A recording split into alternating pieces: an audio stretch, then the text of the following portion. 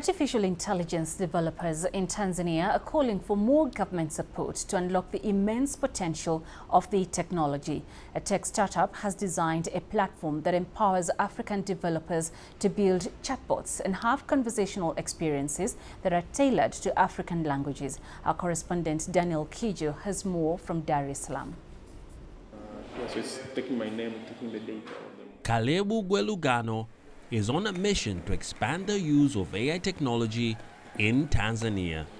He says Africa is significantly underrepresented when it comes to the use and application of artificial intelligence, a challenge that hampers opportunities for Tanzanian youth to harness AI's power to solve problems, which is why he developed Sarufi, a platform which helps build chatbots in African languages, using AI to make platforms more diverse and inclusive. So we're using AI to kind of understand the language on what people are saying, but at the same time we're using AI to find the appropriate response. What should we reply to this person? What the text should we look like? Sarufi is just one of the many AI firms cropping up in Tanzania. Technology experts say they're also seeing an increasing number of incubation hubs being set up to nurture AI-focused startups, which provide mentorship to the youth and offer resources. There are many communities which are based in universities and outside universities. So to provide some examples, there's a generative AI community which includes people who are specialists in the work field and university students and people who are just generally interested in AI.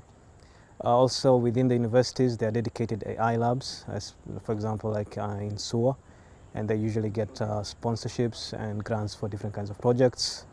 Making AI-powered platforms in local languages is a start, but Kalebu says a lack of skills and investment in research and development are hampering Tanzania's opportunity to excel in the sector. To truly bring about a significant change, youth need to be trained in AI applications, then supported and trusted with investment by the government and private sector, he says. Sometimes getting trust in the market is quite hard. But another thing is challenges. AI is a data-hungry industry, so you need to have a lot of data to really train the AI model. Experts are calling on the government to formulate a policy to promote and control the proper use of artificial intelligence. For now, the AI community in Tanzania is leading the way, working to enhance skills, create African content, and curate social solutions to accelerate development. AI holds the promise of employment. It can foster innovation and expand access to essential services. With more government support, Tanzania can position its youth to harness the transformative power of AI.